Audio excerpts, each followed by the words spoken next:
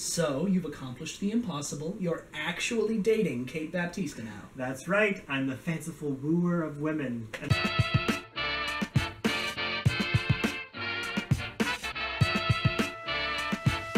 Besides, she didn't stand a chance when the hands of fate pushed us together on that project.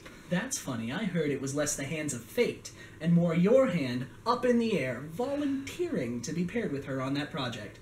I heard you nearly fell out of your seat. Yeah, well, sometimes the hands of fate just need a little nudge. And besides, opposites attract. It'll be a good experience for her.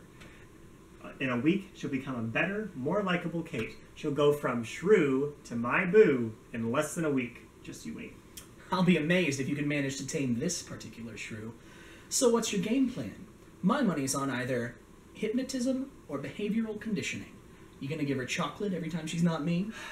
I won't have to resort to anything that drastic. It's like a coin trick, moving a quarter from your left hand to your right, and keeping the audience focused on something inconsequential, like your left hand instead of your right hand. All I have to do is resort to a bit of trickery. If she's ever yelling at me for some stupid reason, I'll just say that her voice is melody to my ears. If she ever frowns, I'll say her smile's radiant. If she's ever sarcastic, I'll laugh at her wit. She can't hate me if she never knows where the conversation's going to go next. Alright, but in this scenario, who's the coin? No one's the coin. Forget the coin. Kate and I are like fire. Because you burn up the dance floor.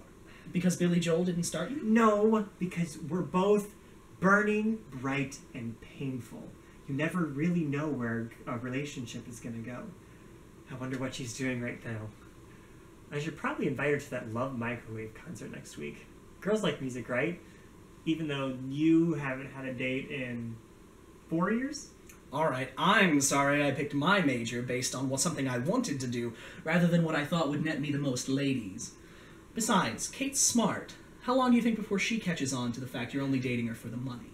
That doesn't matter, as long as I'm a good magician. And for now, all that you or anyone else needs to know is that I'm dating Kate to date her. Speaking of which, my lady requires my presence for a Skype conference call with her father. Until later, goodbye, good sir. Good luck and Godspeed. Well, who knows? There might just be some hope for those crazy kids.